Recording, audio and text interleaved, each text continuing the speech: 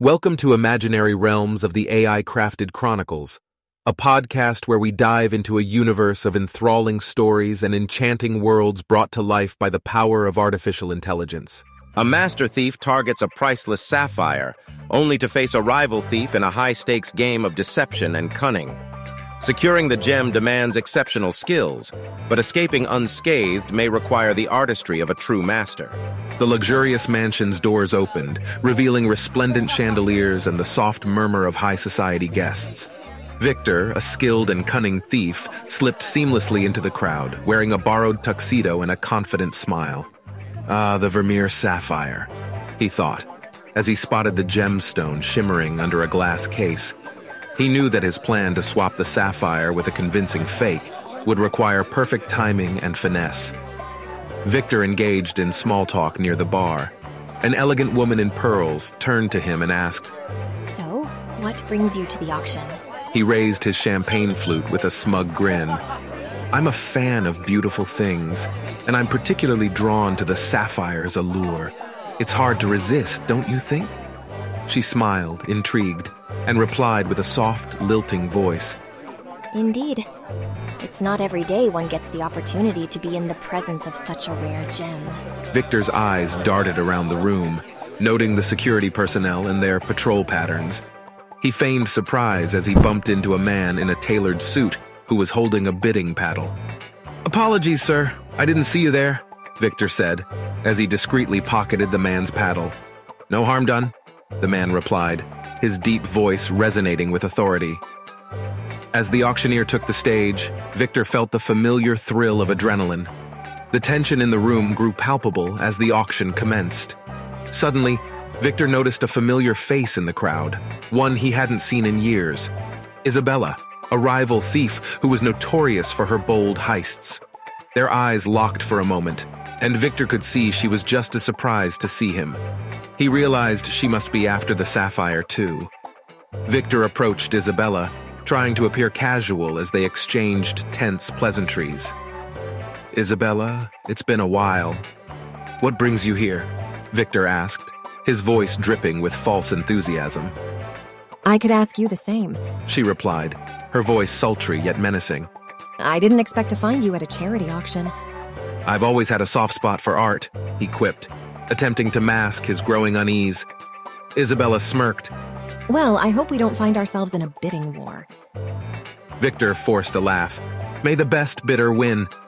With the auction in full swing, Victor knew he had to act quickly. He kept an eye on Isabella as he slipped away, expertly maneuvering through the crowd to position himself close to the sapphire. As the auctioneer announced the gemstone, Victor subtly raised the stolen paddle, placing the winning bid.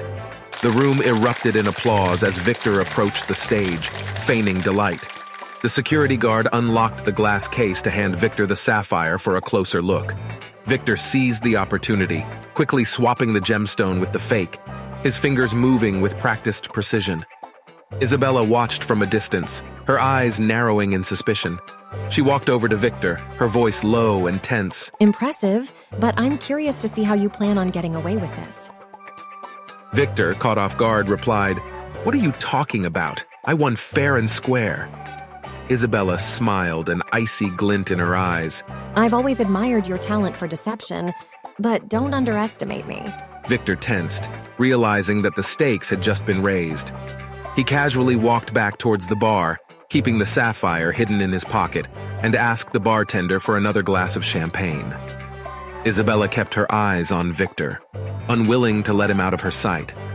Victor had to think quickly, knowing she was a formidable opponent. He spotted a man across the room with a similar build to his own and hatched a plan. As the man walked towards the bar, Victor accidentally bumped into him, spilling champagne on the man's suit. "Oh, I'm so sorry," Victor apologized profusely, patting the man's chest with a napkin as he discreetly slipped the stolen paddle into the man's pocket. The man, annoyed but forgiving, replied in a thick accent, "It's fine. Accidents happen." Victor rejoined Isabella, giving her a knowing smile. "You know, I can't help but feel like you're keeping an eye on me, Isabella." She scoffed. "Well, I wouldn't want you to feel lonely, would I?" The auction continued, and the guests were becoming increasingly absorbed in the excitement. Victor knew this was his chance. He caught the attention of a nearby security guard and said, "I believe the gentleman at the bar took my bidding paddle. He's wearing a suit just like mine." The security guard nodded, heading towards the bar to investigate. Victor watched as the guard confronted the man, finding the stolen paddle in his pocket. As the commotion unfolded, Victor slipped away, heading towards the mansion's exit.